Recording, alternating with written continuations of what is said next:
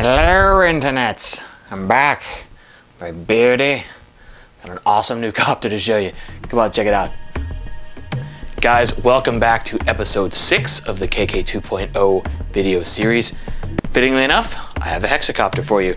This is the Turnigy Talon v1 carbon fiber Hexcopter kit.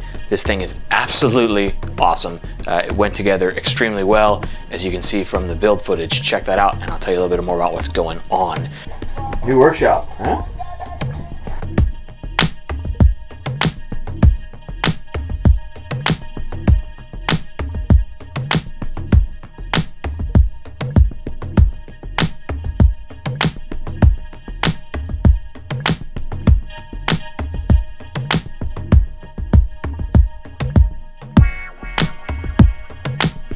Now, I have built this thing using the same KK2.0 board, Afro 20 amp ESCs, and NTM 2826 1000 kV motors that I've been using for the rest of these builds.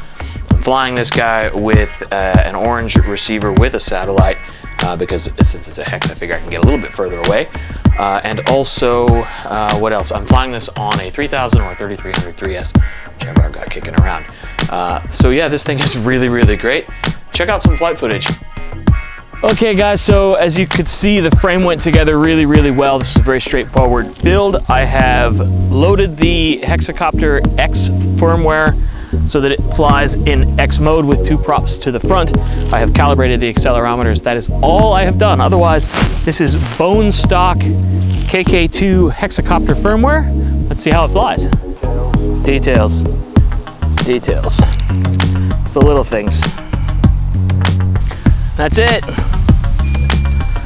First try.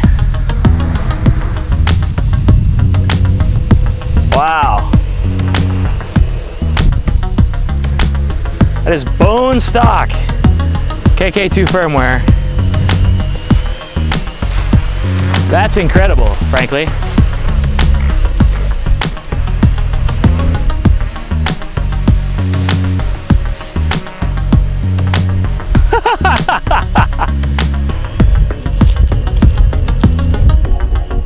But like, look how easy it is. And that's a really good copter. Yeah, that's really like no oscillation at all. It just comes right back. That's nice. I'm gonna punch it. Yep. It's got plenty of power. Yeah. Like I said, I don't know if it's the Afro ESCs or what, but it's better than we've ever been able to get these to perform before. And we're barely trying.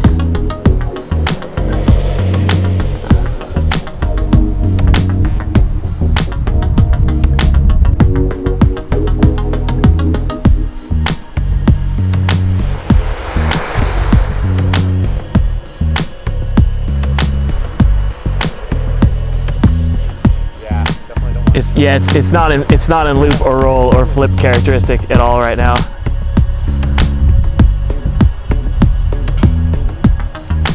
But look, I mean, stable and easy to fly.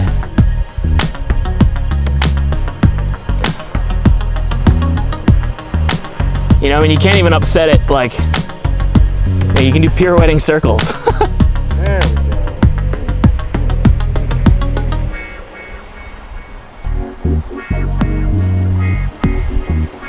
Yeah, I mean, even in those rapid descents, I mean, when have we ever made a copter that was that? What did you change settings-wise? Nothing! This is completely stock KK2 1.6 firmware for Hexcopter X. That's why I'm so blown away. Now, it does drift a little on yaw, so we'll do some tuning there. Voltage alarm.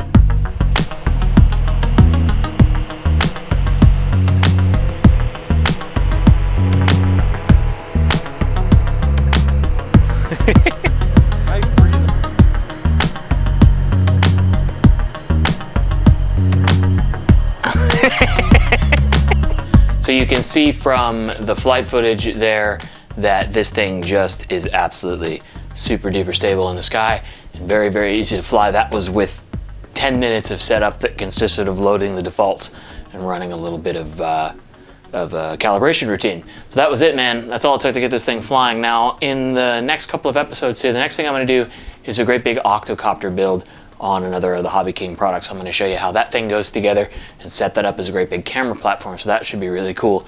Following that, I'm going to get into the nitty-gritty of things like how to solder and set up the voltage alarm, and also how to take something docile and gentle in the air like this copter and turn it into an acrobatic monster. So stay tuned for that. This is kind of a quick one just because this was a very easy copter to put together, but more KK2 cool stuff coming very, very soon. Thanks for bearing with me. Thanks for bearing with the mess while I move here, and we'll get back to you soon. Check it out. Where am I pointed? Okay. No, I don't know where I'm going.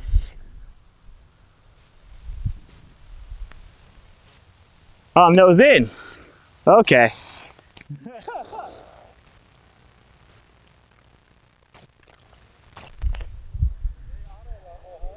Yay, auto level, and wow. Okay, so boys and girls, important lesson. Hexacopters are way harder to orient than quadcopters.